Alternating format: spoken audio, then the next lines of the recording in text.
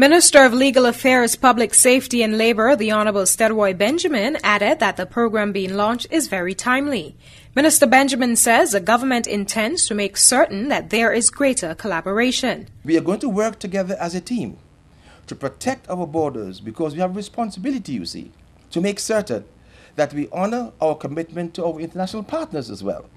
Because if our borders are porous, their borders will be porous too. The aim, he says, is to make Antigua and Barbuda not only the safest society in the Caribbean, but an example for all to follow. Commissioner of Police Wendell Robinson said that education and awareness are very critical.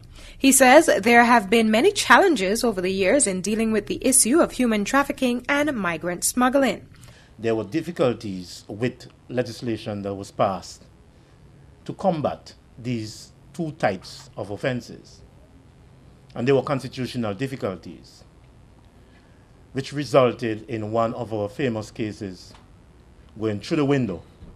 However, we do have another case before the court where two persons have been charged under the new Human Trafficking Act. And because I cannot say much, I cannot go into the details of that case because it is presently sub judice.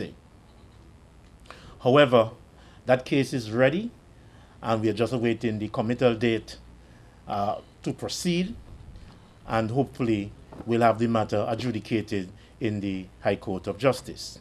On Sunday, a Thanksgiving service will be held at the St. Luke Anglican Church, while on Monday, a very distinguished panel will discuss the issue on ABS Monday Night Live. Other activities to commemorate the week of activities include community presentations, a media blitz, school visits, street fair, and an awareness walk.